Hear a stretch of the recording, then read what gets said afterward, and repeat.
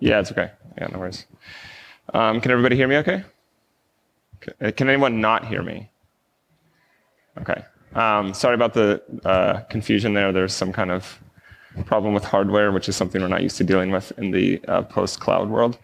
So I'm here today to talk about how at smartB we've been incrementally adopting Habitat, which is a tool for building predictable, sort of like perfect runtime environments for applications. If you were here for the like crazy container debugging story that was earlier this morning, this is a product that fixes that kind of problem. So we're going to kind of talk about how that works at smartB. My name is Blake.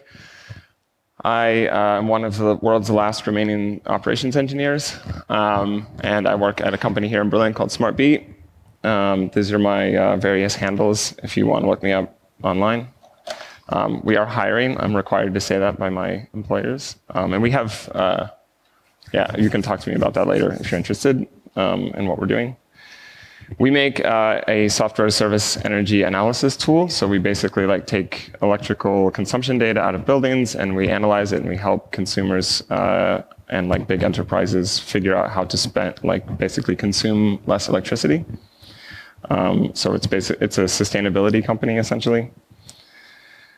So going back a whole bunch of time to like why we did Habitat.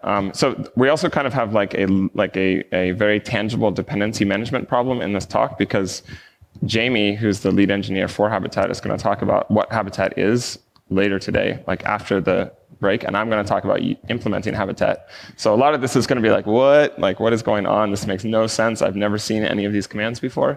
So hopefully you just like hold all your questions, talk to me afterwards, talk to some of the other Habitat folks who are here, or talk to Jamie after his talk and go to his talk for more sort of like getting started information. So I started the sort of like web operations and like cloud operations part of my career in 2009. Worked for a startup back in the States. If you can't tell already, I'm an American. I wrote my own configuration management tool at that startup. That was awful. Don't ever do that. Never, ever, ever write your own configuration management tool. Like use somebody else's. There's many better ways to do this. But one of the questions that we were asking ourselves a lot at the time, because we were doing, I think in 9 months at that company, I did 4 36-hour shifts.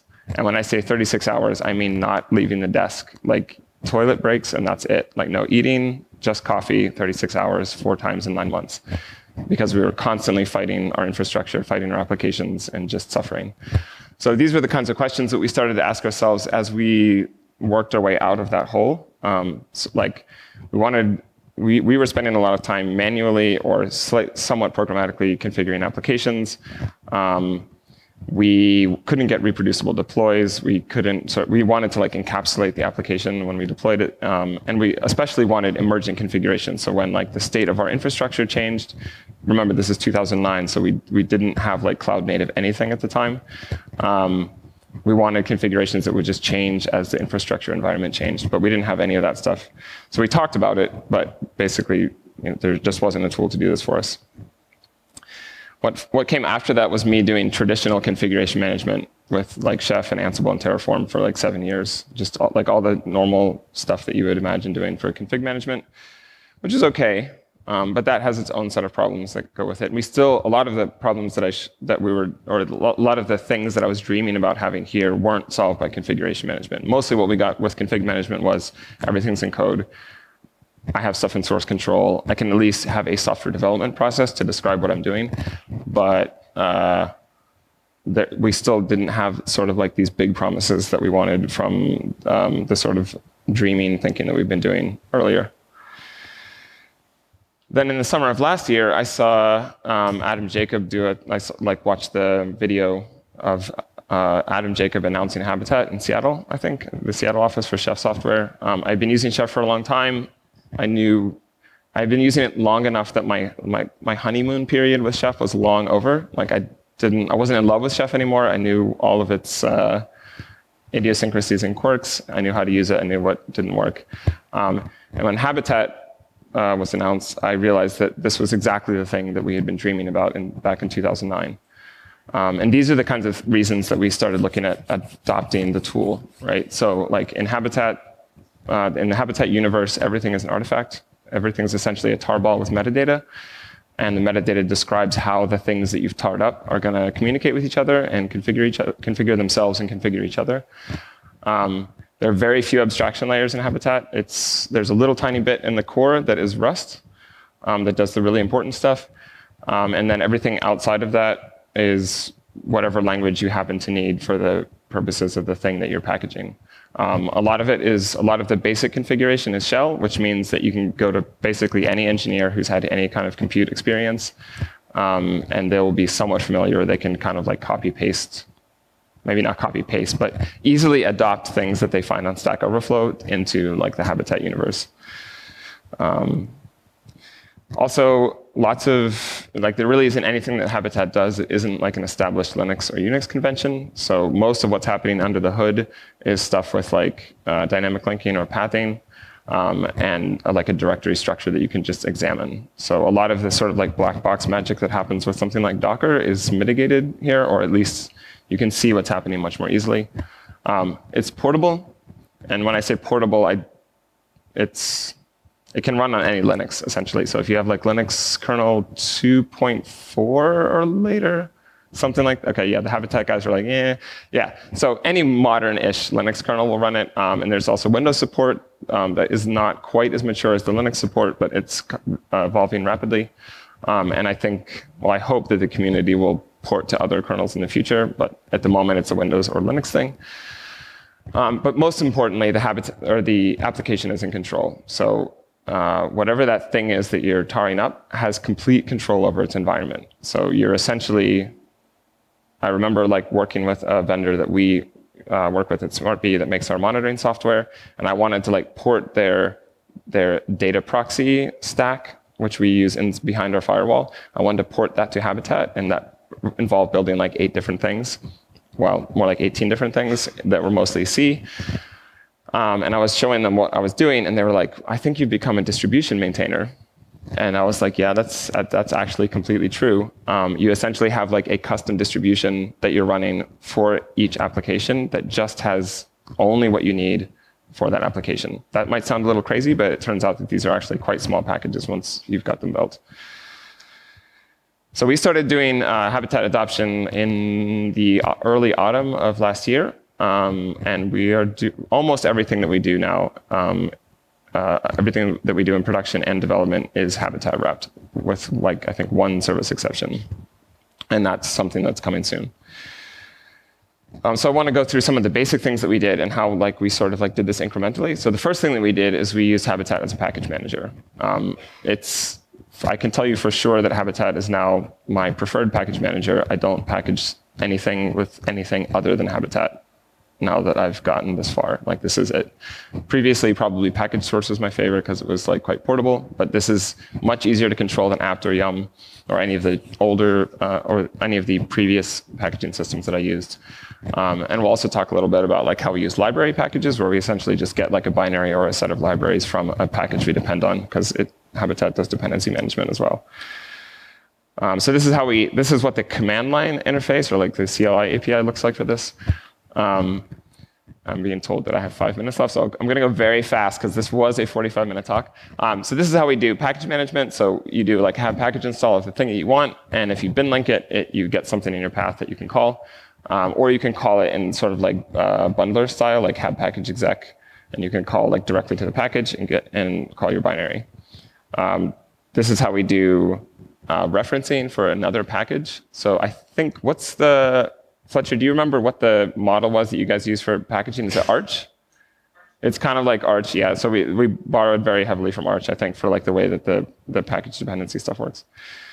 So for Habitat also does process supervision. And I want to talk very quickly about how we do orchestration and bootstrapping. So we bootstrap the whole blob with a systemd service, right? And that starts the supervisor, and then the supervisor manages the actual Habitat processes. If you know Terraform, this is how we like provision a Habitat service on something we're terraforming. So we copy like a TOML file, which is like a configuration format. We copy that onto the machine, and then we load that into the service. So you start the service isn't configured, it's crashing a bunch, but it just restarts because the supervisor restarts it. Then we inject that configuration. There's also now, as of like a week ago, roughly, there's support for private origin. So there's like a build service that the Habitat team runs that you can get your packages out of. That's like your repo. And we now have support for like private repos that you access with GitHub auth so that you don't have to put like private code out in public. There's a couple things you need to remember if you decide to try using Habitat. One of the big ones is you have to love CI/CD, right? Like if you're not doing CI/CD, you're not going to be happy with Habitat. That's what it assumes. It assumes that you have that kind of change control, automated change control. You do also need to accept that like there's churn in the core and there's churn in plans, which is like the package definitions, because this is like a very rapidly evolving project right now. We still haven't hit version 1. That said, we're running all of our stuff in production as Habitat packages, so it's definitely stable enough to use if you are aware of what you're doing. And a couple other things about this. So this is one of my favorite things about it. It is very container friendly, right? So like the runtime is kind of immutable, but configurations can change if they need to, which is something that I, as an operator, really love. I also have sort of adopted the mindset that my package is essentially a binary, so I should be able to like give some input to it and get some predictable output out, and that's really how we do our CI. Like we really focus on this sort of like, does it work? Is it working or broken mindset? Not like it's kind of okay, and I'm going to configure it after it's installed. And this is the most important thing I think that we realized when we were talking about incrementally adopting Habitat. Initially, the increments that we were doing were like software development increments, but really what we should have done in a lot of ways is just rip everything out, like keep the test framework we had for the service that we had in our old configuration management, rip everything out, test only at the service boundary, and then go service by service and just delineate at the boundary. And that would have, I think, made our adoption process a lot smoother. And what we've been learning really is that we need to trust the artifact. That we have to believe that promise that whatever we ran locally is going to run in production, which has really proven to be the case. A couple of wish list things I'd like to see that we're actually working on with the Habitat team. I'm not sure if I still think that I want cron-like stuff. This talk's also a little bit old. A lot has changed in the last week. I also want, we do some of our testing in the package builds, and we're working right now on using the Habitat Studio, which is like the build environment, as a development environment as well. And this is the thing that I kind of didn't explain because we didn't have enough time, but I'd love to talk about more, is that I think Habitat is the beginning of what I would call like a movement towards open services. So not just having like source code that's open, but actually having the operational part of an application or a service also be open source. So the whole ball of wax, including the operational bits, can get kind of like shrink wrapped and put out in the public eye and shared between operators. And that's it. So if you have questions, I think you're going to have to ask me like in the hallway track. There are a couple other folks from Habitat here. Can you guys stand up for a second just so people can see? Sorry, but just so people can see who you are. So there's a bunch of Habitat people here. So if you have questions about what the hell I just talked about, these are the guys. Jamie's talking in like an hour roughly. I think something like that. Jamie's talking about like getting started with Habitat, which might also be a good thing to do to go see after I've confused everyone. And that's it. Thanks.